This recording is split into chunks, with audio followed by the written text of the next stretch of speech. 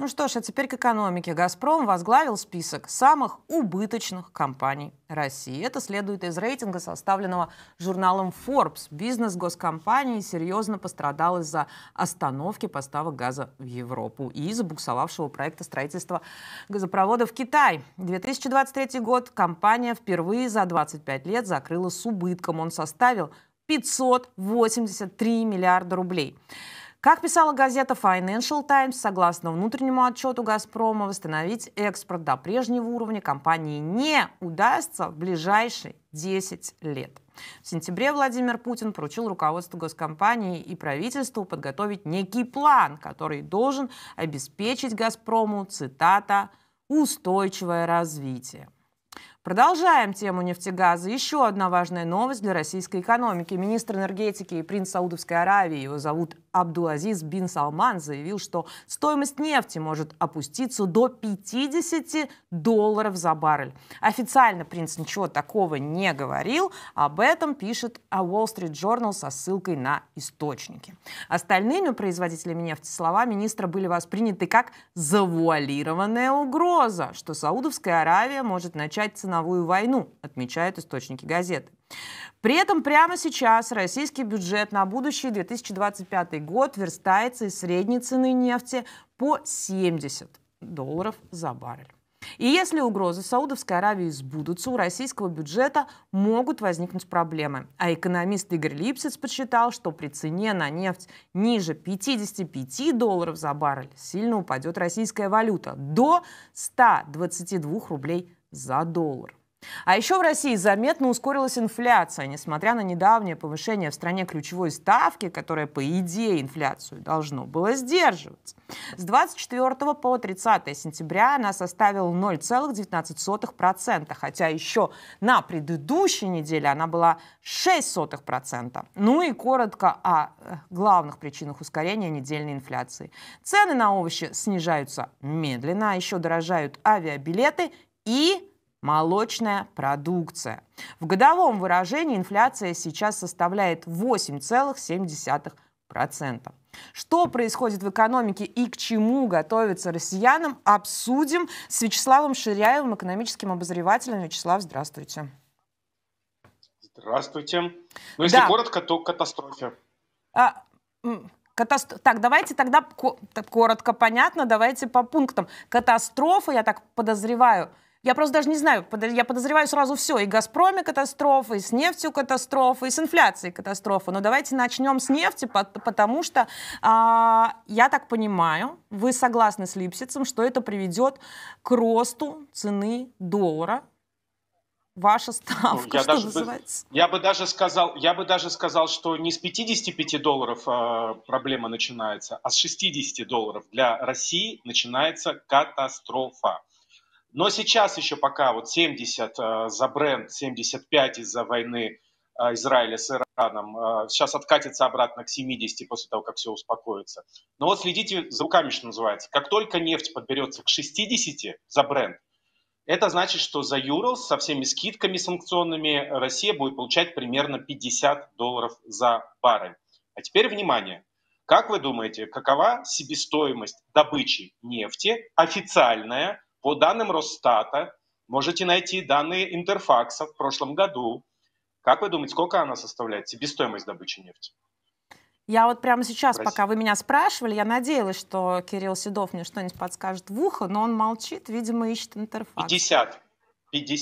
О, вы одновременно сказали, я, честное слово, верьте мне на слово. Да, соответственно, представляете, то есть если страна продает нефть по 50, а ей она стоит 50, то что происходит со страной?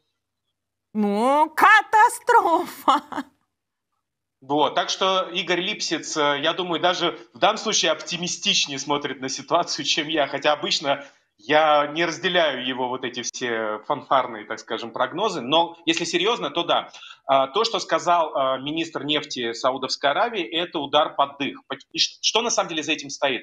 Саудовская Аравия – это самый крупный производитель нефти, который сокращает свои добычи больше всего. То есть, условно говоря, в общем сокращении добычи нефти в рамках ОПЕК+, доля сокращения Саудовской Аравии 30%. То есть, представляете, они из всех стран, которые входят в ОПЕК+, треть сокращают, а при этом цены падают и падают, их долю замещают независимые производители типа Бразилии, Ирака. Сейчас вот Казахстан новое месторождение запускает, Тенгиз, большое, 700 тысяч баррелей в сутки будет добывать и так далее. И Саудовская Аравия, она говорит, ребят, ну окей, мы это делаем, цены падают, мы теряем долю рынка. А знаете, в чем главное преимущество Саудовской Аравии? У нее себестоимость добычи нефти, внимание на экран, $20.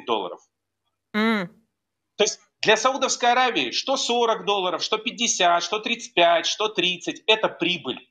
А для России 50 – это смерть. Вот и все. То есть, соответственно, Саудовская Аравия, понизив цены на нефть, может убрать вообще всех игроков с рынка. Ну, Россию она точно уберет. Потому что Россия так закрывает скважину. Конечно, она захватит долю России, долю рынка России захватит. Ну, потому что Россия будет... Нет, еще раз, смотрите. Если вы не можете производить нефть, Россия не может производить и продавать нефть, потому что это ей невыгодно, она закрывает просто скважины. Ей невыгодно ее добывать, если она тратит $50 и получает $50. Сейчас уже идет закрытие скважин огромными темпами в 2024 году, в 2023 году, потому что на большинстве скважин уже не нефть течет, а вода, в которой 2-3% нефти. И, соответственно, добыча в России очень дорогая, и это мы еще берем добычу на суше, а на море, на шельфе, она еще на $2-3 дороже для России. Соответственно, никакого смысла добывать нефть нет у России, она уходит с рынка, и Саудовская Аравия захватывает дополнительные объемы примерно 10 миллионов баррелей в сутки. 10 миллионов баррелей в сутки добывает Россия нефти. Вот она просто скажет, Саудовская Аравия, вы не можете по этой цене за нефть продавать, а я-то могу, у меня себестоимость $20. Вот в чем принципиальная катастрофа, основа катастрофы системы России, которая держится полностью на нефтяном экспорте. Так, теперь все-таки вопрос. Если по поводу, если в сравнении в разговоре про нефть вы даже еще более пессимистичны, чем Игорь Липсиц, что насчет цены доллара? Он назвал 122 рубля за $1 станет, ну, в рыночном, понятном выражении. Тут у нас Центробанк еще назначает. Как мы уже говорили в июне, когда началось вот это ценообразование доллара через Центробанк непонятными способами, мы сейчас что имеем? Мы сейчас имеем, по сути, совершенно непрозрачную систему, которая рождается в кабинете, который мы даже не знаем в Центробанке, в котором смотрят там какие-то сделки прямые купли-продажи валюты на межбанковском рынке, на биржевом рынке и так далее. Соответственно, мой ответ очень простой. Курс может быть любым. Вот какой они захотят, такой и будет. Никакого отношения курс не имеет к реальности. Что сейчас делает Центробанк? Центробанк может влиять на курс только юанями. Доллары, евро забыли. Хотя всех интересует курс к доллару и к евро, заметьте, да? Раньше Центробанк огромными темпами выкупал юани с рынка. Выкупал, пополнял свои валютные резервы и так далее. Сейчас они в 5 раз сокращают закупки юаней на рынке, потому что понимают, что курс полетел уже неконтролируемо, отрывается в полет. Соответственно, они могут в какой-то момент вообще просто директивно устанавливать этот курс. Появится 2 курса. Один для импортеров, другой для людей в Сбербанке. Это все вообще непрогнозируемо. Но то, что у людей их доходы, выраженные в долларах, в евро, или в покупке какой-то конкретной техники, аудио, видео, или там машины, холодильники, вот в виде того, что мы реально можем оценить. Они реально через полгода, через год максимум уже увидят обесценение. Вот Липсиц считает 25%, я считаю, может даже быть и больше. Обесценение как бы их доходов, номинированных в КВ, свободно конвертируемой валюте. Поэтому можно сказать, что вот в этот момент курс и вырастет там на 30, на 40%. Но при этом вы можете на сайте, где вы смотрите курс, я смотрю, например, на РБК, мы видеть можем то же самое, 105 будет, 110 за доллар, да? Но как бы при этом что-то будет не то, а импортеры как бы будут видеть другой курс, а мы будем другой.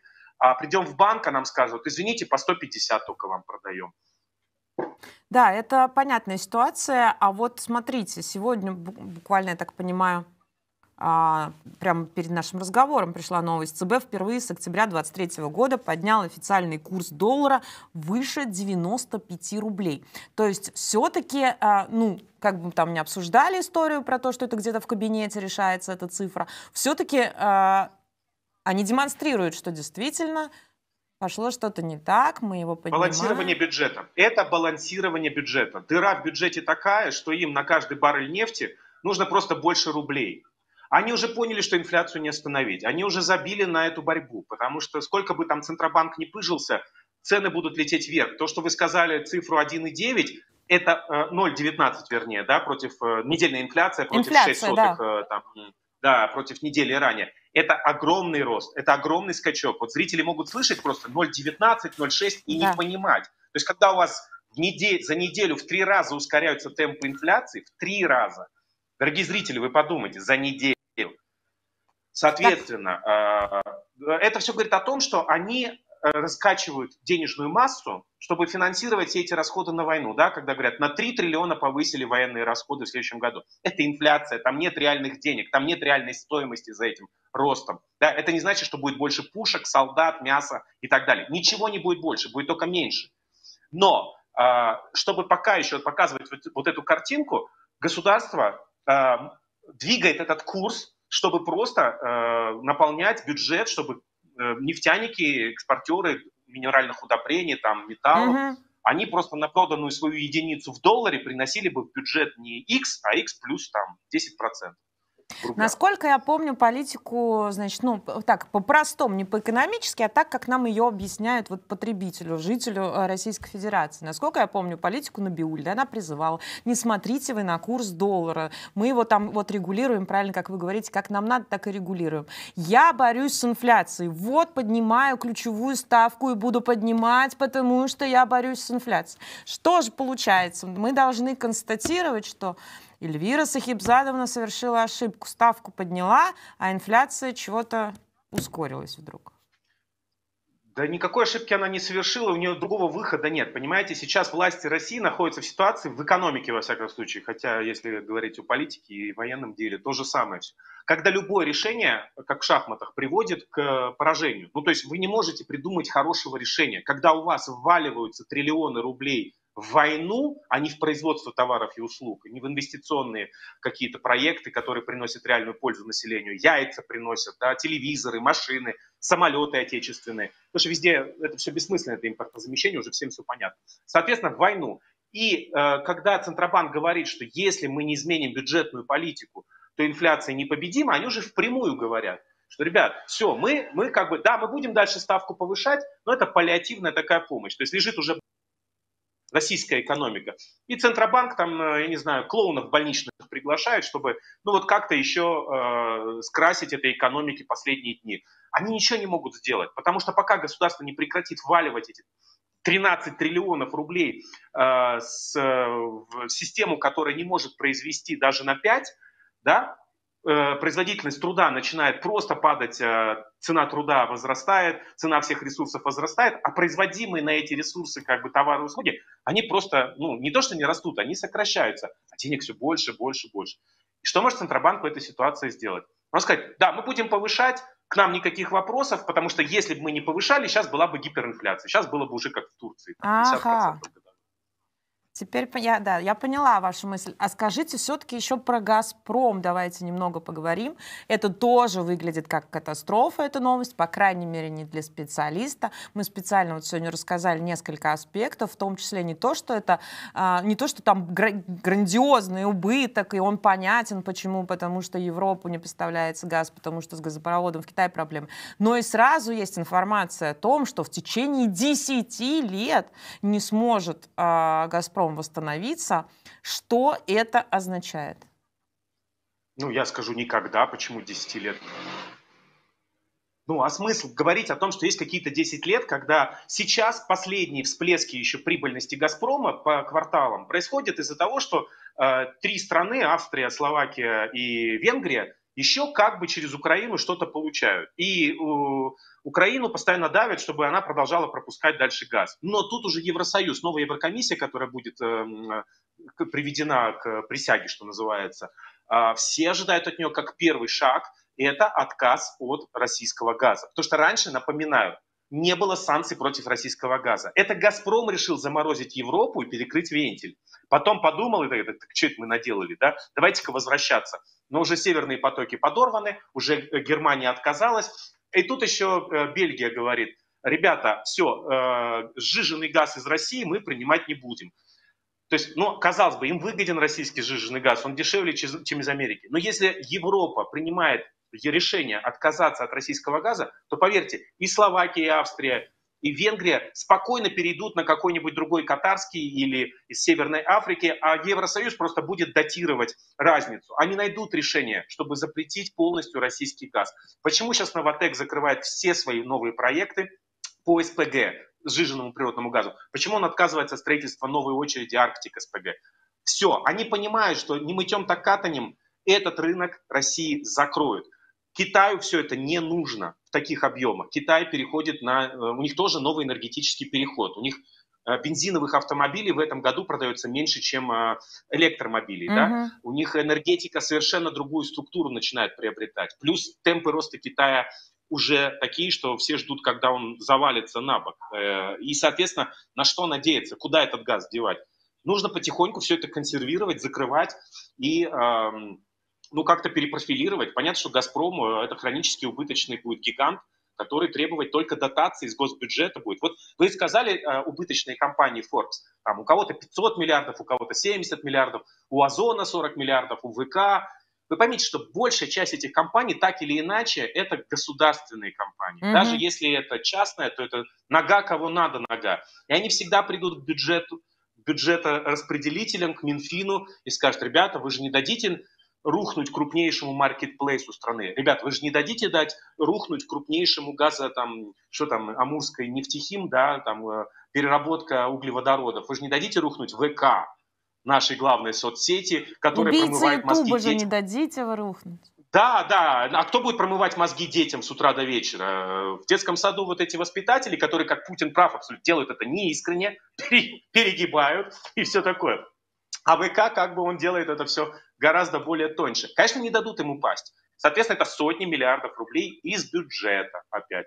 На самолеты, которые никогда не взлетят, на компании, которые никому не нужны. И так далее, и так далее. Вот так страна живет в ближайшие десятилетия. Так что «Газпром», ну, я не вижу какого-то сценария, при котором через 10 лет у «Газпрома» станет вдруг все хорошо. Поняла вас. Я сейчас хочу полезнейший вопрос для зрителей задать. Я вижу сегодня резкое повышение интереса к одной там теме, но я просто вижу, что нас больше 6 тысяч человек смотрят, но не все поставили лайки. Может быть, кто-то специально присоединился послушать про экономику и просто еще не успел или забыл. Сделайте это, пожалуйста, так вы помогаете нам распространять трансляцию. YouTube присоединяет к нам еще больше зрителей, если вы лайкаете. Вячеслав, вот ведь какая тема всплыла на повестке. Значит, в новостях это звучало так, что юань на бирже торгуется выше 13,5 рублей впервые с октября 2023 года. И после этой новости сразу пошла, знаете, волна или аналитиков, или того, что объясняем на карточках. Может быть, теперь россиянам, у них нету понятного доллара, но есть теперь понятный юань, юань растет. Может быть, россиянам хранить уже, в конце концов, свои сбережения в юанях? Может идти покупать юань? Ну, и после того, как Китай сам отказывается принимать свои же юани, да, давайте в юани, которые никому не нужны. Вперед из песни. Ребят, смотрите, есть только две валюты, ну, условно говоря, которые более-менее ликвидны, доллар и евро. Что касается юаней, если вы не завязаны на работу с Китаем непосредственно, мелкие оптовики какие-то, которые что-то закупают в Китае, продают на рынках в Чебоксарах, условно, конечно, держите юани, потому что вам нужно завтра отправить эти юани китайскому партнеру. Если вы никаким образом не связаны с китайской торговлей и с взаимодействием, то ни в коем случае не связывайтесь с этими валютами, которые завтра могут Китай сказать, что, ребята, мы вводим налог на продажу, дополнительную скидку при покупке юаней за рубли, и они так делают постоянно, вводят постоянно какие-то новые правила, да, по обороту торговли рубль-юань. И вы можете попасть просто на то, что вы не то, что не продадите эти юани, а вы придете и вам скажут, ну вот да, минус 15% комиссия за транзакцию в рубли, например. Я вас поняла, Вячеслав, спасибо вам большое, что пришли сегодня с нами обсудить актуальнейшую, как сегодня мы видим очень много экономических новостей, актуальнейшую экономическую повестку. Я напомню нашим зрителям, что в прямом эфире программы «Воздух» был экономический обозреватель Вячеслав Ширяев.